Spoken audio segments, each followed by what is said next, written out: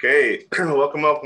Good morning, good afternoon, good evening to everybody out there. Thanks for joining us today on this webinar. My name is David McQuillan. I'm joined here by Justin DeVore. We'll do our intros here in just a second. But this is the topic today, scope a scanning service engagement. So Justin and I are both on the reality capture teams. We are going to be going over basically some minimal information that we would possibly get from a client in order to scope a reality capture services job. Excuse me. I've been in reality capture for about 10 years or so. Justin, why don't you give yourself an intro there? Sure. Yeah, appreciate that. Yeah, so Justin DeVore here.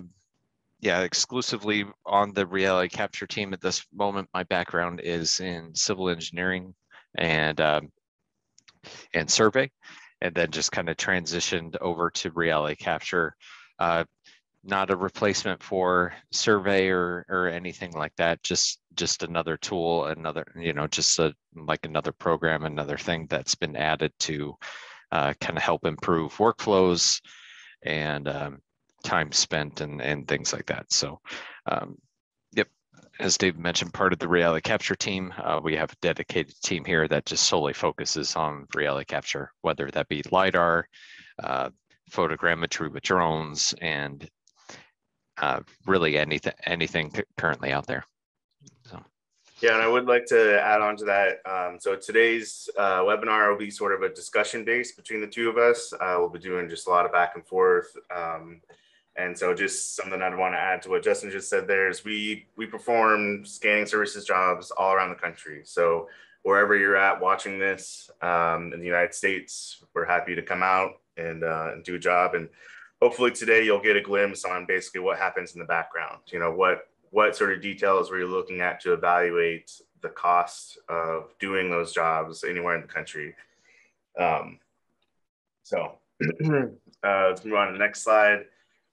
So we have ATG has our own YouTube channel, and on that YouTube channel we have things from long form webinars like this, which will last 30-40 minutes, and we have things called tech talks, which are around 5 minutes.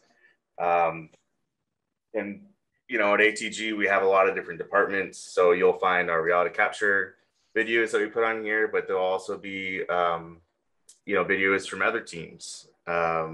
Justin, do you want to talk briefly about some of the other videos and teams we have here at our company? Sure. Yeah. So here at ATG, we are primarily an Autodesk reseller. That's kind of where we go there, and so we support our customers in that space on there, and then it's just kind of expanding there. So we fully support the entirety of the AEC portion of the Autodesk products. We don't really get into much manufacturing or any of the entertainment side of the Autodesk things. So it's strictly on the architectural, engineering, and construction side of things. So we have a variety of customers throughout the country, whether they be architecture firms, MEP firms, engineering, one-man shop drafters, hundreds of employee type companies. Basically, we're here to kind of help and consult and fit in along the way to be able to assist those customers with their needs throughout the AEC industry. Right. All right. So like I said, we're on the YouTube channel, so go ahead and subscribe to get the latest content there. We also post a lot of things to our LinkedIn channel. And I also want to mention our website. We post a lot of our written materials as well, like blogs or white papers and things like that. So that sort of stuff will be posted in our LinkedIn, but it'll also be located on our website.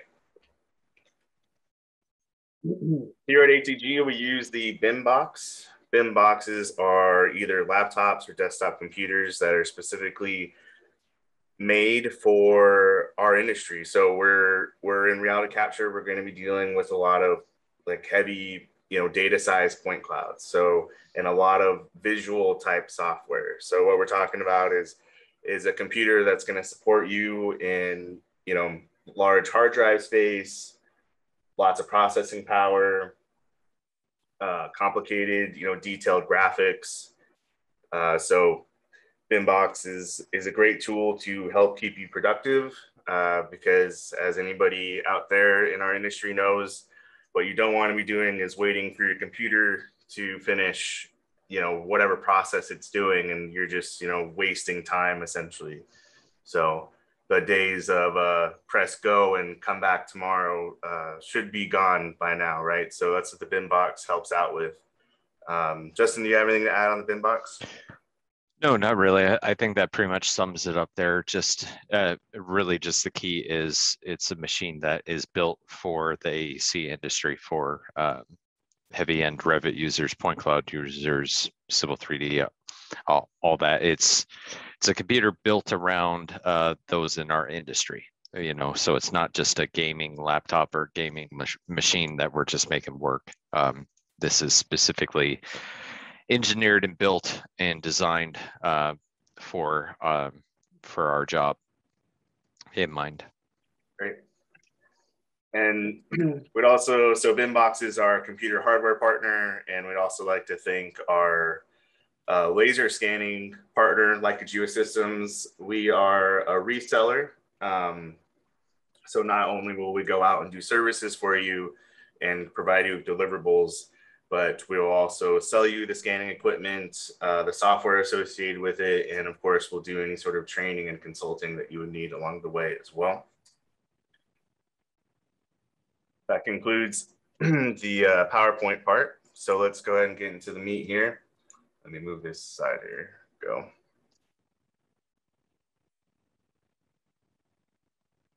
So Justin, oftentimes when we have when we get information from a customer, we request certain things, right? We request photos of the job site. We request floor plans in either PDF or DWG format. We request an address for sure, at least, right? Was there anything else that you would say that we request right off the bat that we would like to get? No, and I may just kind of repeat some items, and repeating helps things stick too.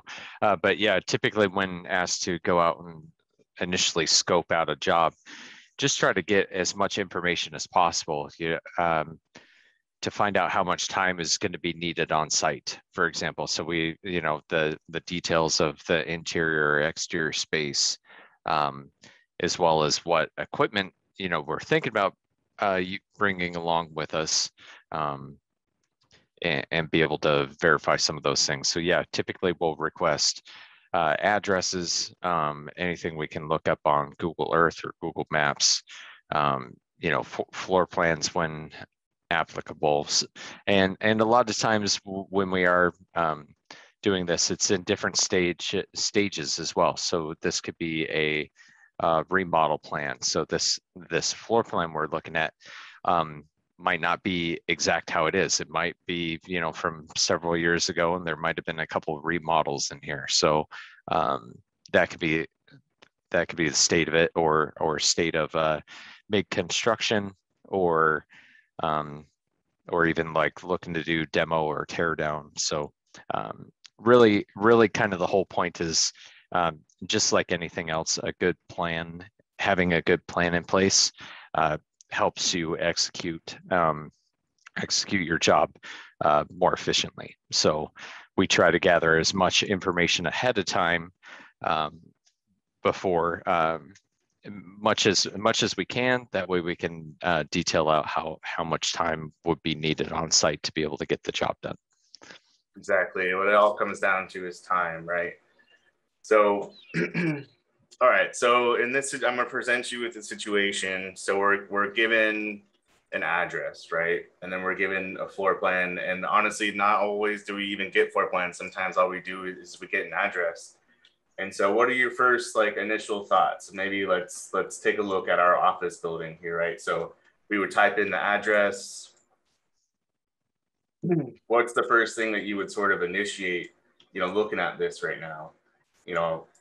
Maybe the amount of floors that we would be doing, the entrances and exits, what sort of things, what are your immediate thoughts when you just like, okay, well, let's start evaluating this building and how much work it would take? Exactly. And that usually comes on with basically kind of a kickoff or scoping call with the customer. And really it's just depending, what are you looking to get out of this? And once we can understand what you're looking to get, whether that's just current as-built conditions or something a little more of like maybe it's more structurally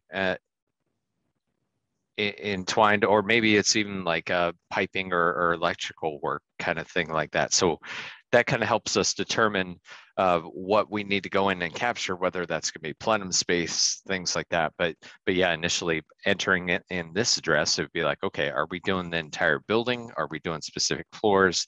And from there, it'd be like, yeah, we're just interested in the second floor here.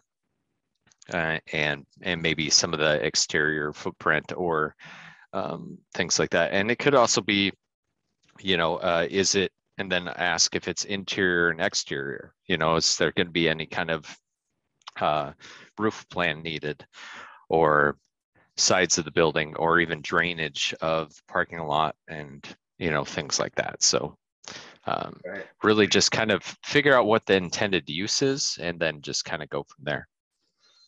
Yeah, I would like to mention that, as far as our reality capture services, not only we do the interior LiDAR scanning, we'll do the exterior LiDAR scanning, and then to get, a broader range or a site map sort of scenario as well, we'll often fly the drone to either, get better coverage for the roof or the whole area. And then especially if we want to be doing some sort of drainage analysis too. And you had mentioned earlier about the electrical and plumbing and things like that. Let me just ask you a question that seems to come up. Does LiDAR scanning go through walls? No, it's everything line of sight when it comes to LiDAR. So any kind of ground penetration to get stuff in the roadway, whether that be pipe, sewer, electrical conduit, or anything like that. Same can be said for interior space as well. So with the LiDAR technology specifically, that's all just line of sight. So in order to grab some of that MEP or electrical or plumbing or anything like that, we might have to remove ceiling tiles, which would take more time on site or things like that. And there is technology out there that can penetrate through ground and through walls, but if that's basically what's needed, again, that's kind of the whole point of figuring out what the intended use is. So if it's important to have to see through walls and see what's behind walls, then we'll need to know that ahead of time, so we can either get the equipment on site or recommend, how best to get that accomplished. That's right. So, or even just explaining the limitations that we have there, and then anything with limitations can be worked around, as well. So for the example of a wall, they maybe the inside might be important, but if we scan both sides of a room, to get that wall thickness from outside of drywall to outside of drywall, that may be enough to basically kind of fill in the gaps, whether that be wood stud or metal stud inside, and things like that. So exactly. Yeah, it's pretty amazing. The modelers, for example, the architectural modelers or the MEP modelers will be aware of what is inside the walls based on the thicknesses, and of course it's not correct. a perfect science, but yeah, I mean, they can make some pretty educated assumptions that way as well. Yep. So yeah, I would say if I was to add to that there, we have done things where, we will scan an area that has the MEP in the walls, but they have not yet put up the drywall too. So as an idea for anybody out there has a new construction or a remodel, and you want to be able to record essentially where everything is in case you need to go in behind that wall in the future, This is a great tool for that. But again, we would need that either drywall removed or before it was put up. And then, as Justin said before too, sometimes what we'll do is remove those soft ceiling tiles to track like piping and conduit, things like that as well. I want to mention here, as we're looking at the street view, sometimes what we'll do is we'll make an assumption off of the ceiling heights and, how many floors. Sometimes, I mean, it's pretty clear here, how many floors there are. And, but sometimes when we're looking at a building that we don't have a floor plan or really anything besides an address, what we'll do is we'll basically count the number of floors. And then oftentimes, if this was like a smaller office building, there would be basically like one window per office or something like that. So do you want to expand on that at all, Justin? I mean, basically like sort of using what we have, right? And then making an educated guess from that. Yeah, well, yeah, not expand too much on that, but basically, again, the whole thing is to not go into it blind. That's not going to help anybody. Right. So when you have a few minutes to look over this building and then say I was the customer and then you were getting on the floor with me, that'd be an immediate question. Be like, okay, I don't have a floor plan yet here, but what I'm seeing here is this an 11-story building, and a lot of times they would either know or they can find out, ahead of time. Yeah. Whether there's basement, things like that included here, underground parking or something like that. But yeah, nothing else to really add on that. Gotcha. And I'd like to add that a lot of our customers, they don't have floor plans, and that's why they need us to go in there and create this data for them. Or like you said in the beginning, they have an original floor plan, but that was in, 1967, and they've gone through 4 different iterations of remodel, and now like the space could be totally different. So for our customers out there that are looking to get a scanning job quoted, it's nice. It would be nice to have. It really helps us, but we definitely understand if you don't have one.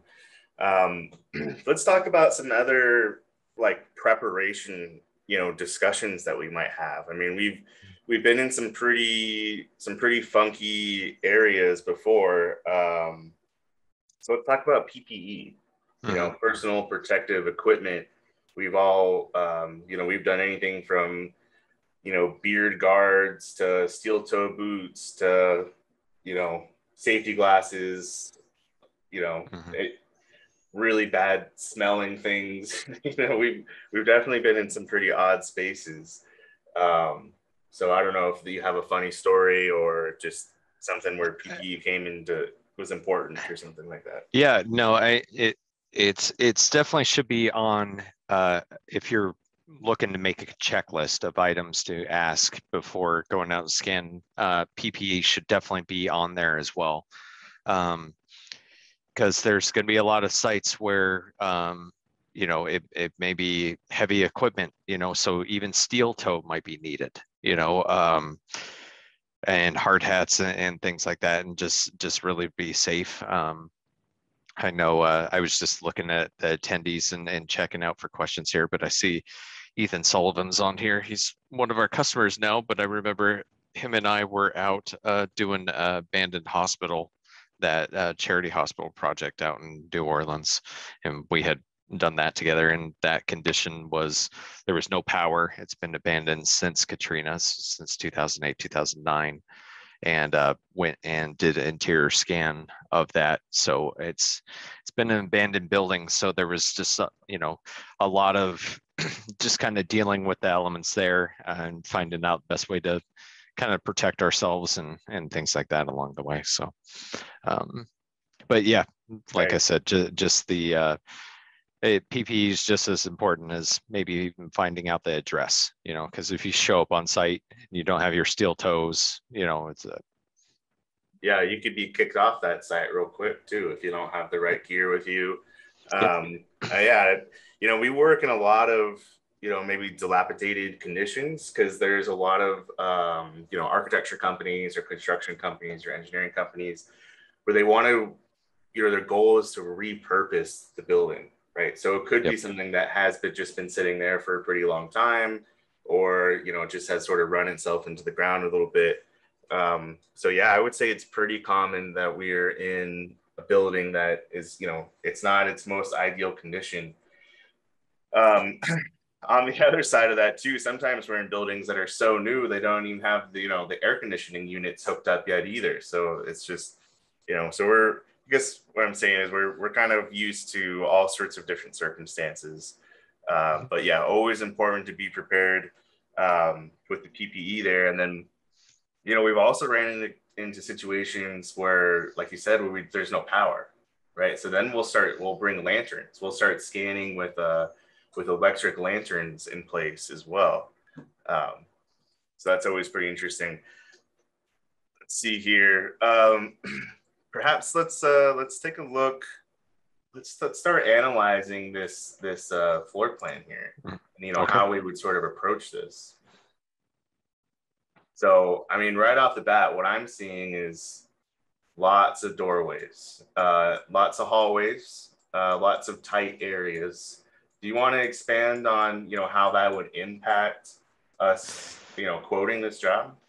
Yeah, definitely. So, um, again, whether we have a floor plan or not, again, in this scenario, it's really helpful to have it. But you can really, when it comes down to how are we best going to capture all this area. So if this was wide open, we'd be talking about different setups and really a different amount of time. So in this particular thing, as I noticed this pop up, is like you mentioned, a lot of offices, a lot of doorways and things like that. So immediately my first thought goes to doorway scans, because we're going to have one in every doorway to maintain that overlap, to make sure that our registration is going to be accurate, that we can be able to tie this in and get an accurate model created out of that. So immediately I would just start counting up all the door scans, because we would want to be right there in the 50-50 mark, to try to be 50% in one room and 50% in the next one. So I want to throw that out there too. I mean, that's the sort of quality that you can expect from our team as well. We don't shortcut, and there's a lot of companies out there that do. And, the possibility of you not getting your data sets, it could be quite high at that point, because you're going to have situations where the data just won't connect to the existing rooms because somebody tried to shave off a couple minutes here and there with their scans. But, we like to follow some pretty strict rules here in our company and, hold our team up to a high standard with that. So although it will take more time to do every doorway, I guess really we're just going to be a lot more sure and positive that that we'll have a complete and good quality data set. Yeah, and one thing I kind of like to add on that is, as far as, like when it comes to the thought of, where can we shave some time, really, when we are considering doing a LiDAR scan of this building, we are shaving and saving so much time by getting this complete. We're saving multiple site visits and things like that. So kind of one of the first things we'll talk about when we go out on site and train some of our customers that have bought their first scanner, is we'll talk about, it's, it may be a minute and a half or maybe 2 minutes or 3 minutes for an additional scan here in this area. That's an extra 2 minutes that could be very helpful on the back end. That could even save a whole trip out on site. And sometimes these sites, like you have certain windows to be able to get things, to be able to keep the project on task. So minimizing site visits and trips back out there, again, utilize the technology for that. And the fact that we're down to about 2 minutes per scan location, it definitely, justifies the means of grabbing an additional scan when there's a question versus like trying to shortcut. Right. And I would like to mention there too, I mean, that is the power of our Leica scanners as well. I mean, we're 2 minutes, less than 2 minutes with the RTC, around 3 minutes with the BLK 360. We're doing field registration as we go, so we're kind of QA QCing in real time. So really powerful, efficient scanners that we're using, and that's what helps us, take on larger jobs. I think ATG is pretty special in that way as well, that we can take on some really big projects. And that hospital you were talking about earlier that you guys did with Ethan, that was 1 million square feet. I challenge, any other reality capture company out there to mention, how many other projects they've done that were around that 1 million square feet marker. So we've done some pretty impressive things. I think what I was going to do is just sort of show how we would plan through like a scan count scenario. Does that sound good to you? Yeah, that'll work for me. Looks like you've already kind of started on this a little bit too. Right, yeah. So maybe we could just talk about that briefly. Mm-hmm. So really what we're, when we're talking about doorways, we're talking about additional scans. And as you can see in this drawing, there's a lot of doorways. So, let me just take an example here. Mm-hmm. Let's see, all right. So here we are with a hallway. Let's start at the end of the hallway here. So this scan here would count as a hallway scan.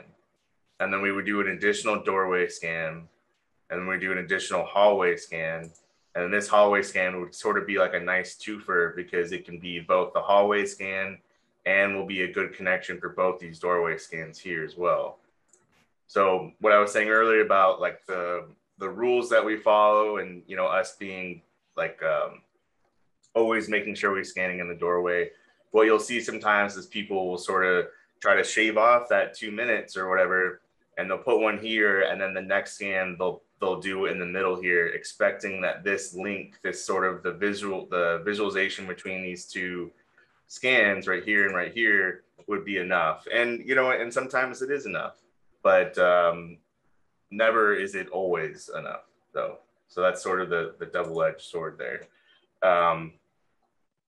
So yeah, basically, it's all about like Justin said, it's all about the line of sight. I don't know, Justin, you want to narrate this a little bit as I sort of add these scans here? Yeah, so as David's kind of clicking through, so basically at this point, let's just say we've tasked David with figuring out a scan count for this building. So as he's kind of going through and getting those 50-50 scans, so he could even just jump into each of those doorways and scan in there. But he's also grabbing ones in the hallways to make sure that we have good tie-in out in front there. Because and also taking into consideration what scanner he's bringing out with him. So is that going to be a BLK 360 or RTC or even like a P40? And really the biggest difference between most scanners is going to be the point cloud density, and as well as the range of the device. So if we just take a look at two specifically, the BLK 360, that will do up to 360,000 points per second on its highest scan setting, whereas the RTC 360 will do up to 2 million points per second. So we have a lot more information. So question there is, will we need high settings? Do we have a lot of, again, finding out what is needed for this job? Is that sub-millimeter accuracy critical here? Or if we are within, half an inch or even tighter than that, is that going to work too? And then also the other factor on the different scanners is the range of the devices. So what we're going to be getting a return. So that BLK 360 will have a 90-meter range, which is about 150 feet. And just like if you imagine a sprinkler system out in your yard, for example, even though that sprinkler system says it's 150 feet, well, that's across the whole diameter of that. And if you were setting up a sprinkler system, they call it like good head-to-head coverage. So you want to make sure that there's enough overlap or the water is hitting where you've installed that other sprinkler system. So we're not going to go 150 feet between scans. We're going to cut that in half. Just to be within that range. And you can see, David, here, we you know, with this being an interior space, we don't have the luxury, or that 150 feet isn't going to be playing a factor into here, with the exception of maybe some of these hallway scans he's doing. But again, a lot of this is as he's kind of counting and clicking on some of these. So I'll kind of point out this hallway he's got there in the middle of the screen. So you see he's got one there right in that intersection of the T there. So he's able to see really all four areas and be able to branch off and be able to, and when you're kind of thinking about this, you want to see how you can register and tie in your scans after the fact. So that point right there, he's going to be able to tie in scans to the east, or to the plan north, plan south, east, or west. Just based on that one location. So that's a good location there. And then you notice he's also adding scans in front of doorways too. Again, if some of this might be a little more than needed, but again, if the registration isn't going to be good, again, that extra 2 minutes that he has of that scan in front of all three of those doors might be what differentiates the project of being able to get this together and get it together accurately. So doing some factors into there. And you can see he's adding one, maybe even two scans per room on the inside. That's just to make sure that basically grabbing as much as you can. Again, this is all a line of sight based equipment. So even just one scan in the room helps get the other corners of the walls and things like that. So I'm gonna hop in there. So, you know, an interesting study and an often misconception while customers ask us to quote is they assume it's based off of square footage. But let's take an example of just this little area here where we have several small, I don't know, maybe closets, supply closets or offices, maybe some cubicles here or something. I'm not entirely sure if these walls go all the way up to the ceiling, but this is something with very small square footage, right? But lots of scans, right? Because it's all about that line of sight. So something to think about, it's discrete spaces. And then now here we are coming into a large, you know, open area, right? So here we are in the doorway. In this situation, you know, just one right here, because like you said, the range and density on these scanners is really good. Just sometimes we're not able to take advantage of that range and density because of the line of sight. Yep. And then I would just throw one there in the middle, and then probably just the doorway ones after that, because and as David's adding those doorway ones, if even just those two, if we kind of look at what area that's covering, so the one to the left in that big area, that's seeing two openings and it's seeing everything to the right as well. And then even that one scan David has, you know, kind of off by itself there in the middle, that's able to see a lot of information. So a lot's going to be able to tie in and out of that area. So I got a couple questions for you, David, here. So one, how do hallways affect scan distance? And then also, do you need them inside, need them in hallways outside of the doorways as well? So how would hallways affect scan distance?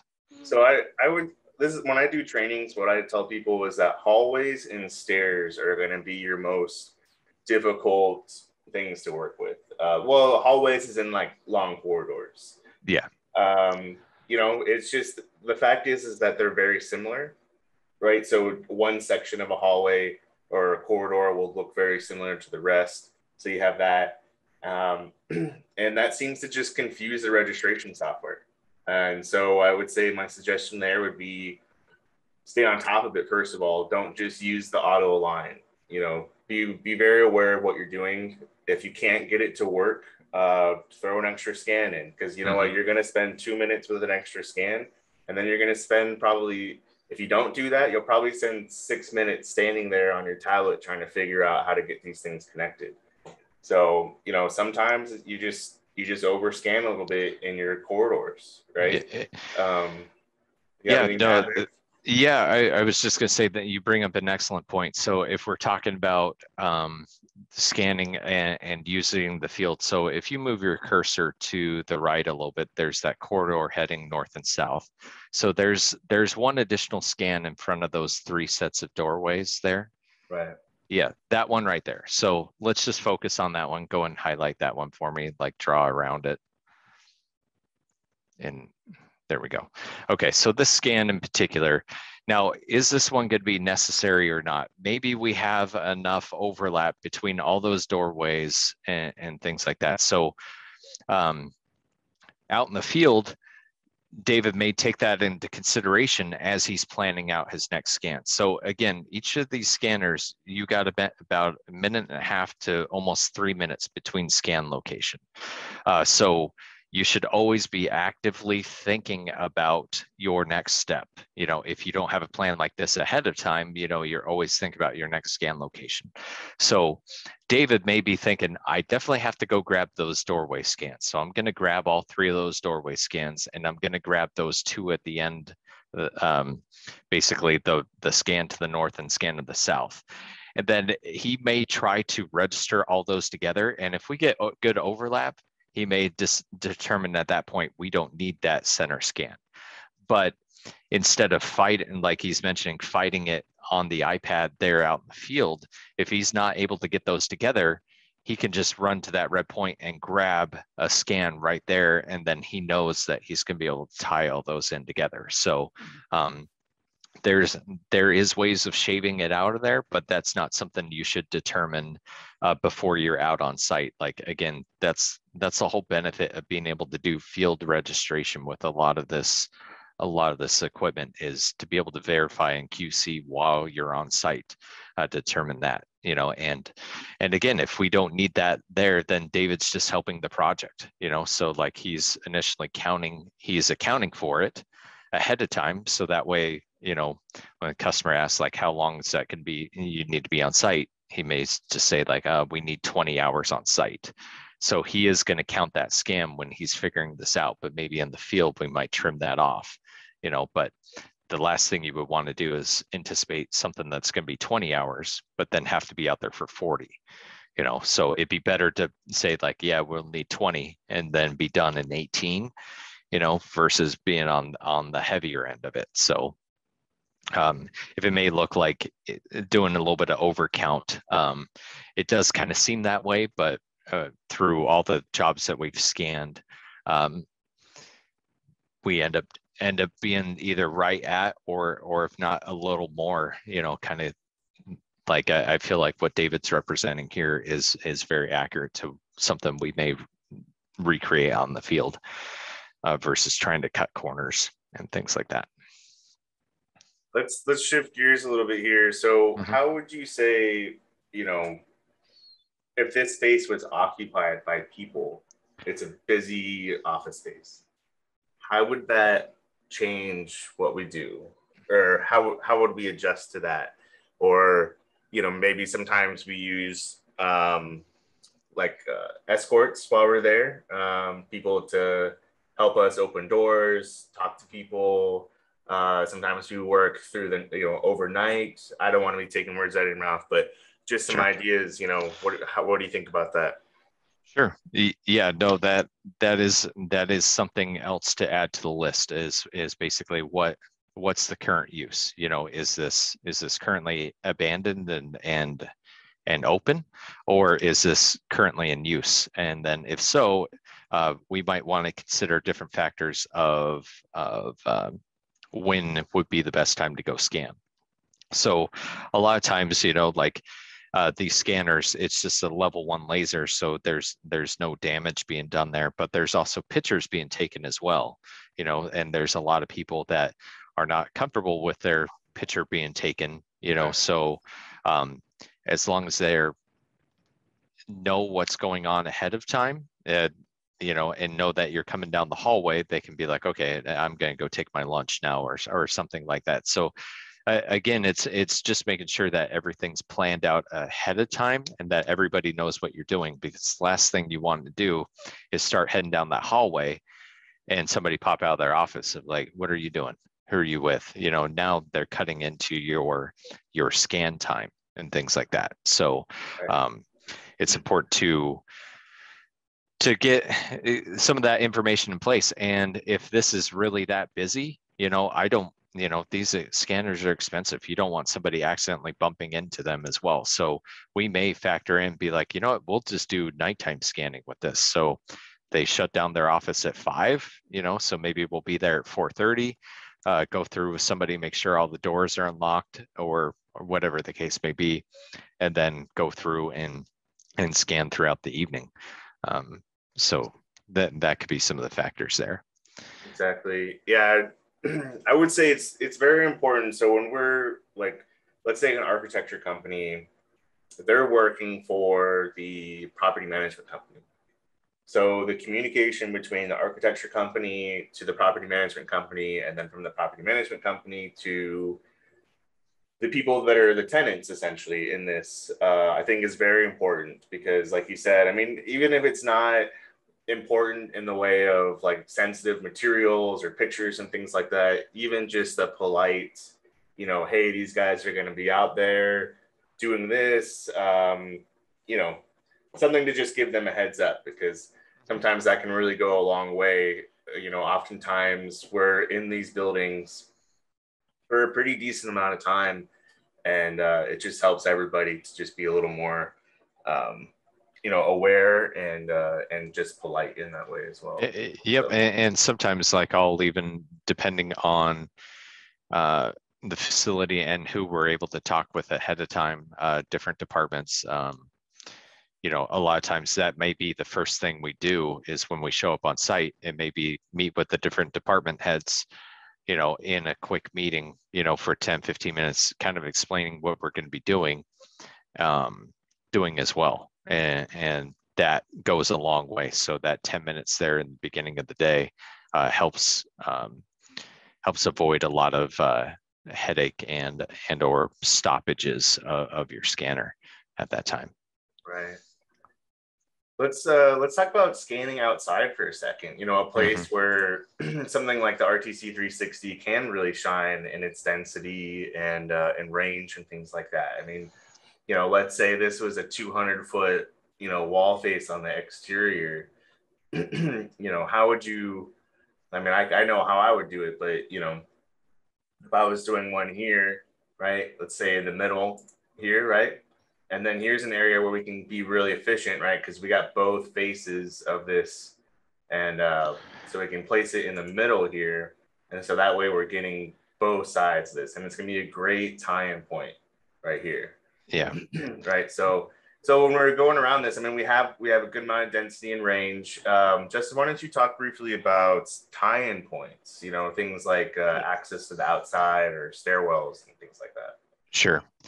Yeah, so basically, like, if we go, let's go ahead and zoom out here a little bit. Okay, so and just kind of keep it broad as you're going around the outside and kind of go from there. So as David's kind of working his way around, when I'm focusing on the exterior, now how are we going to be able to tie all these exterior scans to the inside? We want to make sure that we keep that accuracy both inside and out. So now I'm looking at any of the doors outside, and David's coming up one here. So he's going to make sure, even though he might be tempted to skip ahead and move to that corner with the range of that scan, we might need one in front of that door to help do those tie-ins. So go and throw in a tie-in scan there at that entry door. Yeah, maybe not that close. That middle one there can be erased, but I just meant the one to the left was, you had set that up in front of the door, basically anticipating that there, whereas he probably could have went ahead to the corner there to be able to do that. And so we got one doorway over there. We want more than one tie-in point to be able to be on the inside and out. So as we kind of go around the building, looks like there's one there in the corner, then also to plan south looks like a big entry corridor area, and then also on the plan east as well. So being able to have multiple tie-in points helps improve and maintain that accuracy. Because as we're going around that building, maybe one of those corners did not get the registration just right, so are we going to be carrying that error throughout, or can we basically anticipate that and or have solutions for that if we do have an error around there? And part of that would be having additional tie-in points around, so to be able to grab that. And then just basically like how close to the building would you be? All right, if you notice, I put a little bit of distance here, and in my head that was around 20-30 feet away from the wall. With the range of those scanners, you can get a little bit further away, and then that way you can get maybe you might get some more distance up on top. But I guess that's kind of just like a generic rule of thumb for me, is I try to be about 20-30 feet away. I don't know if you feel differently, Justin, but yeah. Well, I'm going to go ahead and switch screens here and kind of show something I have up on here. So we'll go ahead and do this. So we see one kind of tied in here. But if we take a look at some of those tie-in factors, we got these exterior scans going around. Again, we have one going in this doorway over here, and then also tying into this building here and tying in over here too. So here's some of those tie-in points that we're talking about. Looks like we might have a little bit of link error. So we can just go ahead. And the fact that I'm able to delete this link, we're not losing, or we're not upsetting everything around here, because we have enough tie-in points. Again, we have one over here and then also another over here. So I could link these together or just leave them as is, because basically this section of scans is going to be ultimately tied to this entryway. This section of scans is going to be tied to this entryway, and so forth. So being able to factor some of those in. And kind of a big thing to think about is you got to think about it being big picture. This isn't just a top-down scanner, it's a full 360-degree scanner as well. So when you're outside, you're not going to get any returns up in the sky or anything like that. So you're going to have lower overlap that you need to take into consideration out there as well. So think in a 3D space. That's another thing I always kind of bring up when it comes to training on these devices.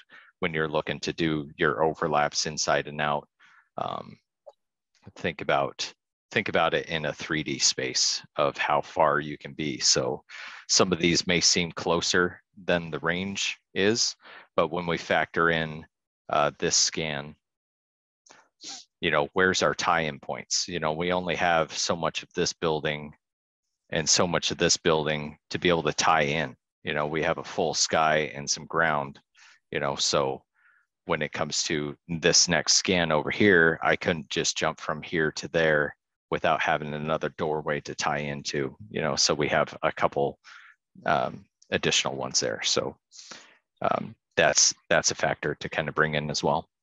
Great. Well, Justin, with just a minute or two left here, how would you strategize your exterior scans when you're planning on combining it with drone data? Okay. Yeah, so I would, with the drone data, actually, I got this one. We'll go and pull this one up here. Let's get this out of the way.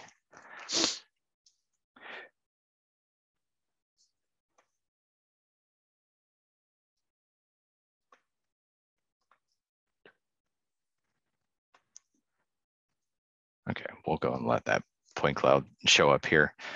Okay, so when we're taking about drone data here, again, when it comes to combining point clouds, you need basically a frame of reference or tie-in points, right? So when it comes to adding drone data to that, I'm going to be looking for any big notifications I can tie into. Okay, so like immediately I'm kind of looking at some of this parking lot striping. So as long as I can see that both in this point cloud scan and then out here in this parking lot too, we can take a look over here. We got some of the striping on here to be able to tie in some of those points, as well as the side of the wall and then change of asphalt to concrete.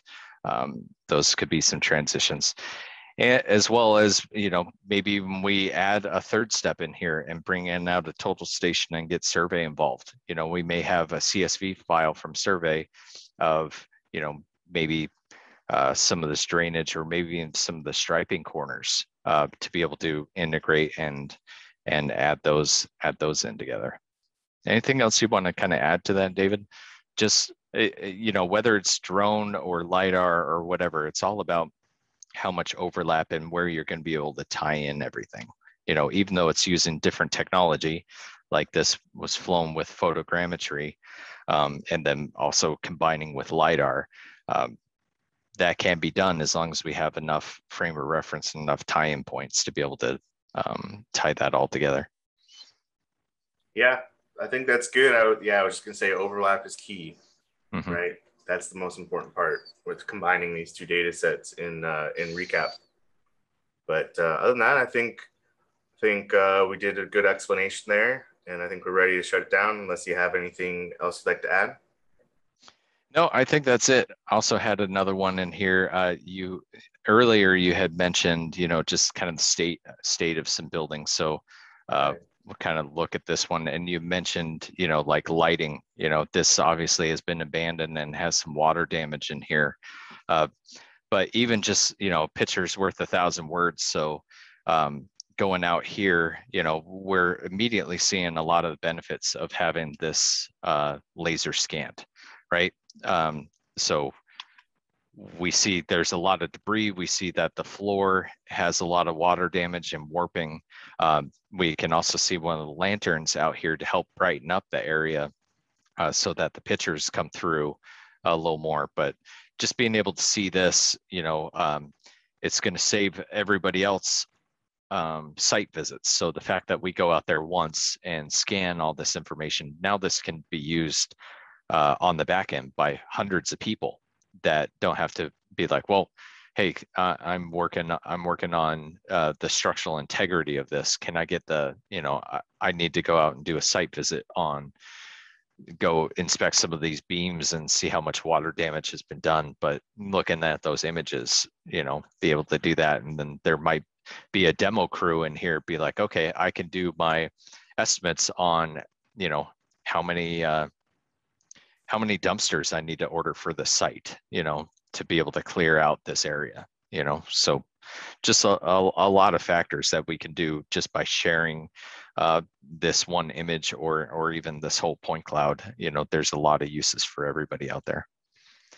Yeah, and I like how, you know, this will be as I like to call it, the single source of truth. I mean, you could have 5 different people from the same company go out and measure the same thing at 5 different times, and all come back with different results. Here you have the same thing going across the whole entire company. Everybody has the same information. So you have a single source of truth to work off of. I think that'll be beneficial. Cool. Yeah, I think that's it. We can open it up to any questions, but yeah, we'll go and start wrapping this up. So there's a chat window as well as a Q&A board. If anybody has any additional thoughts, questions, things like that, or if you think of one afterward, you know, feel free to reach out to David or myself or anybody at ATG in general and just say like, hey, I, you know, had some follow-up questions from the webinar today.